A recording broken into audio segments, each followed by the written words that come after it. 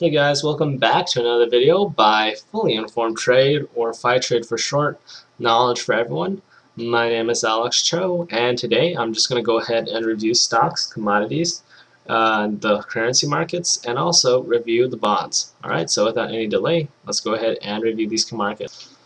Dollar index continues its upwards rally off of its lows. It has had a pretty decent pullback. If you guys go ahead and look at the Euro US dollar, you see a quick bounce. Nothing too major. Let's go ahead and look at the US dollar index, examine it a little closer. One reason US dollar index has gone up so much is crude oil prices. They have gone up. Oh no, not gone up, but they've gone down. That stems inflation, implying that the US dollar should gain some strength on that. And also, Federal Open Market Committee, the FOMC, they're having disagreements. Disagreements mean that basically they're either going to end permanent open market operations sooner, or they're going to do a rate hike. Either of the two, or even both, early. And early is good for the US dollar in terms of going up, bad for equity markets, and bad for gold and silver, along with bad for gold, and that's also bad for the crude oil, good for the bond market. Well, no, actually that's bad for the bond market as well, because if the government, well, no, that's kind of mixed, I'm neutral on the bond market, actually. And right now, U.S. dollar index is, again, trading, pretty strong throughout the day. Dow Jones, traded flat to negative. S&P 500 immediately traded negative. And, it wasn't that bad of a day. I mean, S&P 500 was negative 0.28%, Nasdaq was negative 0.32%, and another thing is that I'm going to go ahead and review the E-minis, talk about the S&P 500, index real quick. And again, I'm really negative. I'm not too positive on tomorrow's trading session. I think the S&P 500 is going to continue this downwards momentum. If you guys look right here, even after 4 p.m., after the typical New York Stock Exchange close, between 4 p.m. until 11 or 12 a.m. in the morning, markets had a continued sell-off. That's pretty bad. That's not good for the markets at all. Asia has had a very, very negative day. They're down by 1.5% across the board. So again, can't be too positive on stocks.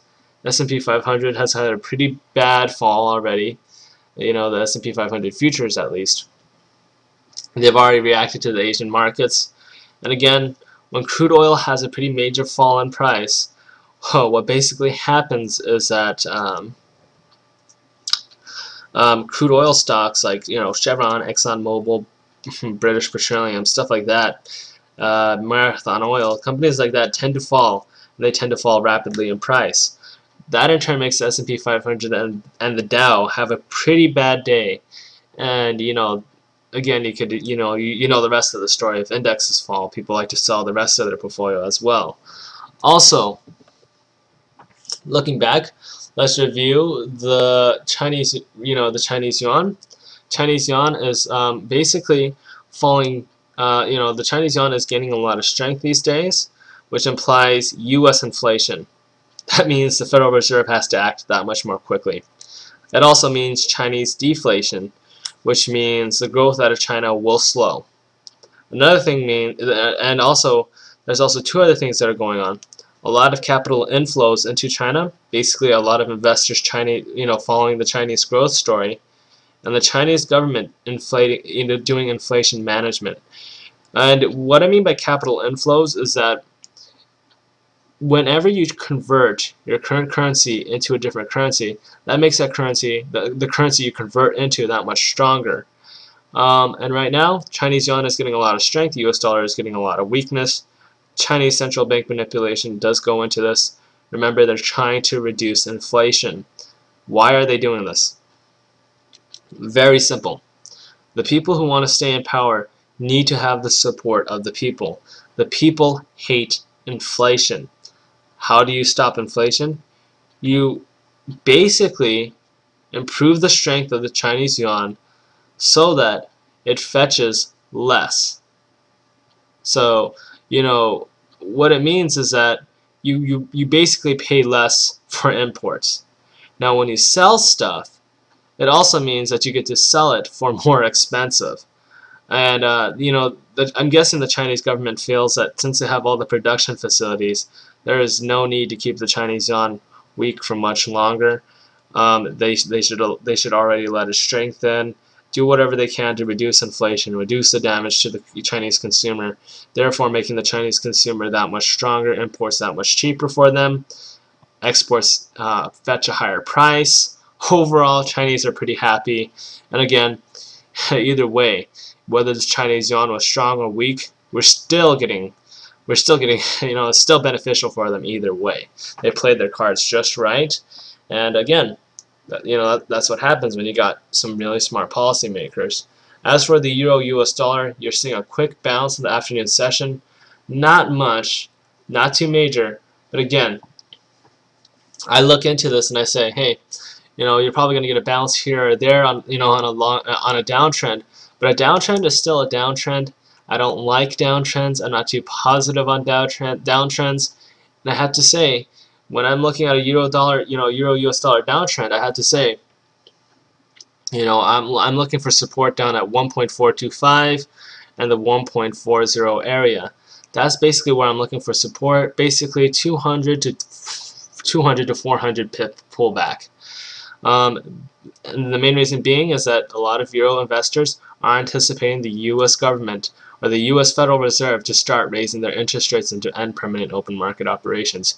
And if you see that, sudden sell-off. But for right now, markets are reacting in advance, and markets tend to act in advance before the news ever hits.